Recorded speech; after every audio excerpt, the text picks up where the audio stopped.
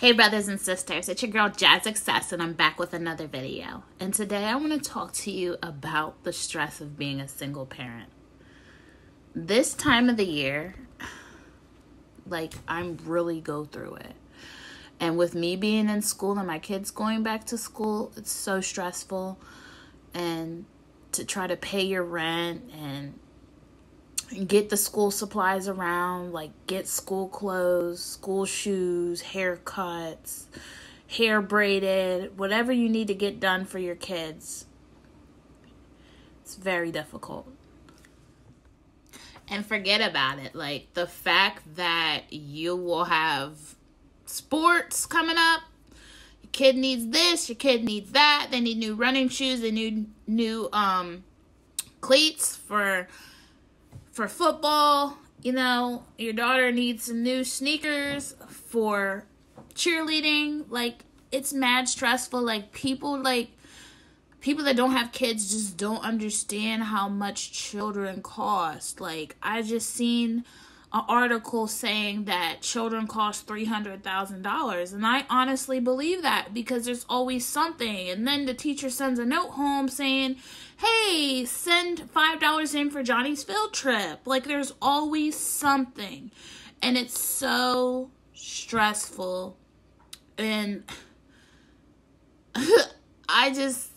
it's just too much. And then I'm okay, Jazz, so you might say, hey, if you couldn't afford to have kids, why did you have them? Because I thought that I was going to be in a relationship. Now, listen, I'm not going to even lie to you. My first baby daddy, he ain't shit. And I don't like to say baby daddy, that's cliche or whatever, but he's really a sperm donor. I've been taking care of my son the whole 13 years he's been alive.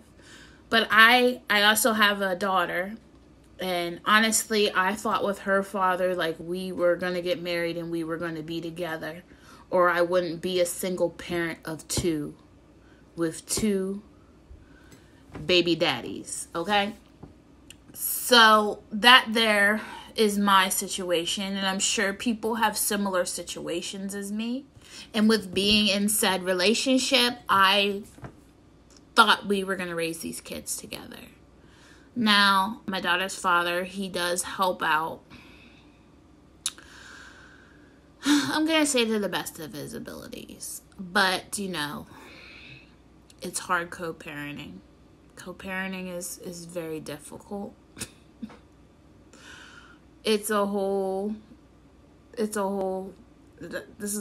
Co-parenting is a whole video in itself. And I can go on and on about it. How do I deal with the stress of being a single parent? Well, I like to work out. I like to cook. And lately, my biggest coping mechanism for my stress, cleaning and organizing, has been a big stress relief for me lately. But yeah, the struggle is real. And, honestly, if I could give advice to anyone, it would be honestly to focus on your career and start having your kids in your 30s. If I could go back and talk to myself in my early 20s, I would say, Jazz, take your time, focus on your career, get your money, take trips, enjoy your life in your 20s, buy a house in your late 20s, and meet somebody that wants the same things as you, and don't date somebody just for potential. Yeah, that would be my advice. Because honestly, your 20s is for building a life for yourself and focusing on your career, getting that undergraduate degree, getting that master's, and now to live a good life and not struggle, I feel like you got to get your master's. No. But I really honestly feel like you got to get your master's or your doctorates or above, to live a comfortable life. because the economy is not getting any easier. It's not getting any less expensive. You have to plan for the worst and save for rainy days. And that's honestly what I would tell myself in my early 20s. And I love my kids. Neither one of them are, I don't look at them as mistakes. Now, like, you don't necessarily, like, have to go to college, because remember the game of life, the people that go straight to the workforce always usually pan out better than the people that go to college. Like, there's honestly, like, a lot of trade schools that, you know, you can learn a trade, like become an electrician or a welder, and you could come out making $50,000 a year, which is that's decent money.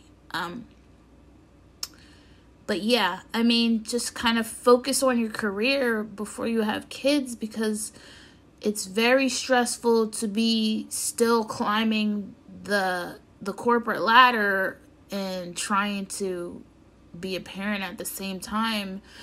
And that's not even like with two parents in the home, like being a single parent. And there's not enough programs out here. There's not enough daycare programs. There's definitely not enough after school programs. And like, what I don't understand, if the community knows that there's a need for these programs, why aren't they establishing them? Like, you know, I pay money, I pay taxes just like any other person. Like, set this up. Like, and it upsets me because I'm out here, I work 40 hours a week, and I was going to school full time. I was working full time and going to school, you know, and, you know, help me help myself. Like, I'm not asking for a handout. I just need a program for my daughter to attend so I can work and make money for my family. I want to do better. I'm going to do better. Like, I'm going to get there regardless. But help me help myself. I just feel like the system sets